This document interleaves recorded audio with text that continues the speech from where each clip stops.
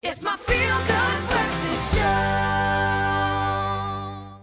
Next up, we are talking about suits and smart and menswear fashion indeed. Of course, the South African Menswear Week actually wrapped up not so long ago. It got people talking. It was trending on social medias as well. But our very own Alexis went backstage to find out, what's the deal with some of the new and upcoming designers with some new shapes as well. We're here at South African Menswear Week. It's their second seasonal collections. It's actually spring-summer showing, even though it is freezing cold here in the Cape Town Stadium. I think South Africa went through a stage where men could buy t-shirts or they could buy suits. And then suddenly there was this rising new guard of amazing new talent offering something very different, very edgy and very conceptual. Designer Terence Bray approaches menswear with attention to tailoring and construction. His look for spring is sporty with floral flair. I'm backstage with Terence Bray, all the way from Durban. Welcome to Cape Town. Thank you so much. It's great to be here. So tell us about the spring-summer menswear collection that you showed this evening.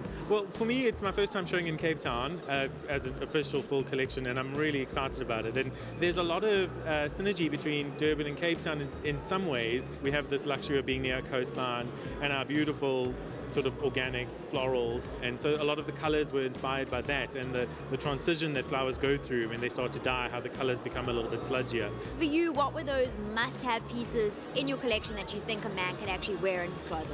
I'm really enjoying the sort of slouchy pleated pant. Things are becoming a little bit more oversized, so while we still concentrated on some fit, we were playing with volume and proportion and just taking the silhouette a bit looser. So it's very much about confidence, about learning to be comfortable in a bigger shape and that it doesn't actually make you look shapeless. I really think our Avaya-inspired or like Kurta-inspired shirts and like man dress shirts are amazing. They're perfect for our climate. So there were a lot of street style elements here, fantastic athletic looking jackets.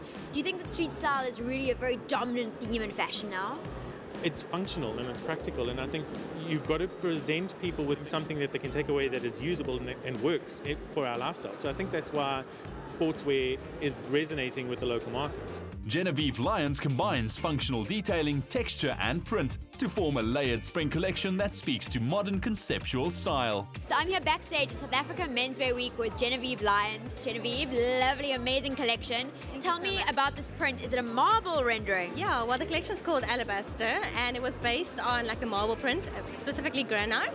And yeah, we printed it on the garments, and we also took the color palette from the marble, which is the khaki and more like toasted colors. And we were tapping into the misty sprig of spring, and so we're doing like rain jackets, and it's all waterproof material as well.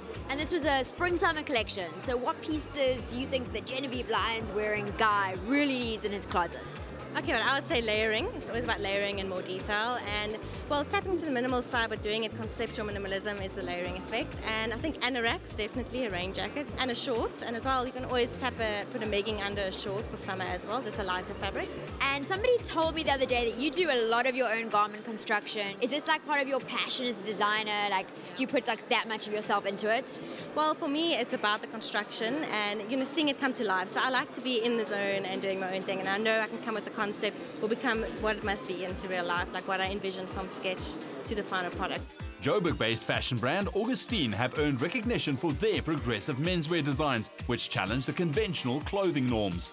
One of my favorite local menswear brands is definitely Augustine, and I'm here with designer Justine. Justine, outstanding collection this evening. Tell me, how did you package this whole collection together?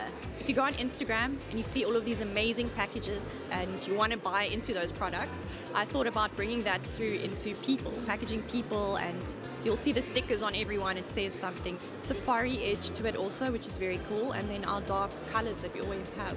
So you guys have always been on the edge of, pushing the boundaries, giving the customer a little bit of something different. Do you think the perception of kind of slightly more edgy fashion is kind of changing?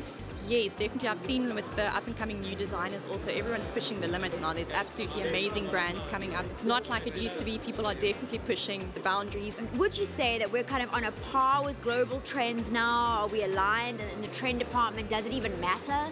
I think our fashion industry has come a long way in the last 2-3 years, especially menswear. I honestly think we're on par with the rest of the world. We're definitely getting there. Redefining traditional designs for men, fashion trends for spring reveal a fresh way of thinking.